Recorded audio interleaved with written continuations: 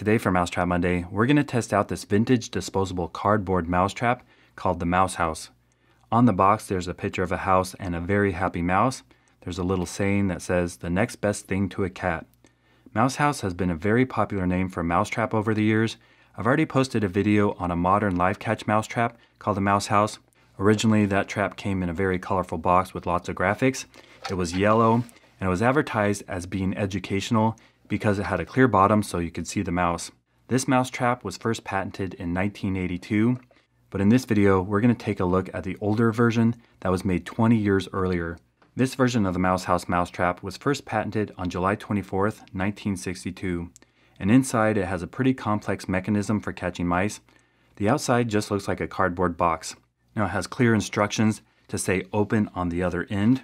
We'll flip it around and here it says tear this end off. The directions say tear off the box along the dotted line, pull out the metal safety strip and throw away.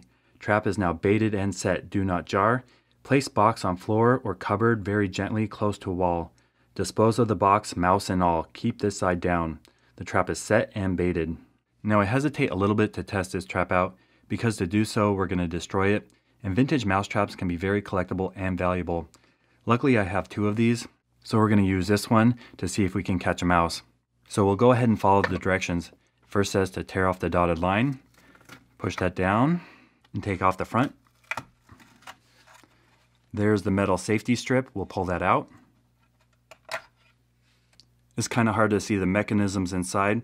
There's a piece of corn in there. That's a pretty old piece of corn. Let's go set this up in the barn with motion cameras and see if we can get a mouse with this vintage Mouse House mousetrap.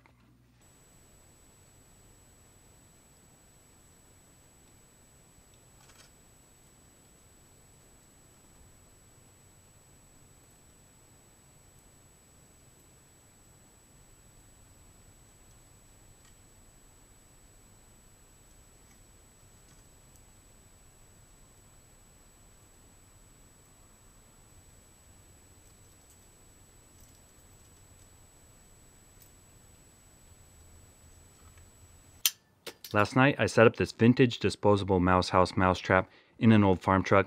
I did not realize how many mice have moved into that vehicle. Several, including this one that went in there, took the bait and got caught. There was also a huge one that looked very pregnant. That looked like it was too big to fit in the back of the trap. So you'll be seeing future videos in that vehicle to take care of those mice before the population gets out of control. Now this trap is designed to be disposable. You just give it a little flip in the garbage. Because of the cardboard box around the trap, you couldn't see how it works, so I'll remove the dead mouse, tear open the cardboard, and then show you the mechanics. Here's the trigger for the trap with the bait still on it. That's a kernel of corn that's over 50 years old. It looks like a roasted corn nut, but it's probably not very tasty. It's attached to the metal, and when the mouse went in there, it pulled out the trigger, released the springs, down came the kill bar, and we got it. If you haven't done so yet, I'd really appreciate it if you consider subscribing to my channel. Just hit the button right there. I'm posting between 4 and 5 rodent trap videos a week, so if you want to see how to catch mice, rats, squirrels, chipmunks, moles, voles, and gophers, stay tuned.